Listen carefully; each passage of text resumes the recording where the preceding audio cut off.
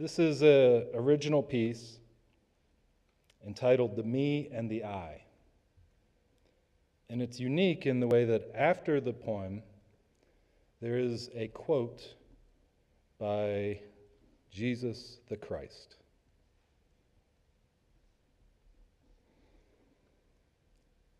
It is true, there is pain that is held by me, the me that feels separate and faces mortality.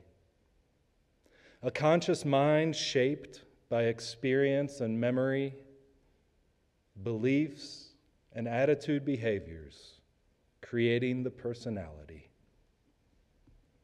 My cravings and wants only adding to the me identity.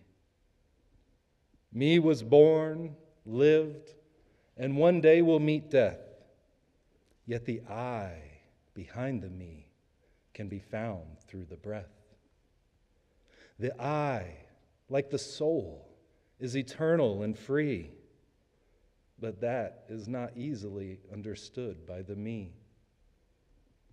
Pain registers difference between me and my I. And when me feels the cry of I, me wants to cry. So me would rather avoid and hide than try to apply. For you see, experiences are neutral and given for the learning. Yet when lessons are overlooked, they leave quite a yearning. Misunderstood experiences without the power to see, improperly projected inward as something wrong with me. Or maybe projected outward as something wrong with you, seen through the filter of me rather than what is true. And so the resurrection is possible, but something must die. Death to this way of thinking that keeps me from my I. I've held pain my whole life, lost inside of me, gathering glimpses of the I, yet identified with me. So now switching my perspective to the I identity and polarizing my thoughts through mental alchemy, indeed holds the key to aligning me with inner authority.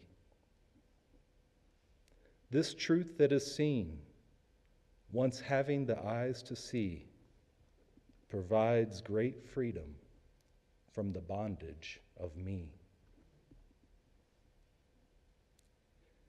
He who would follow Christ must give up all the cravings of the self and lose his life in saving life.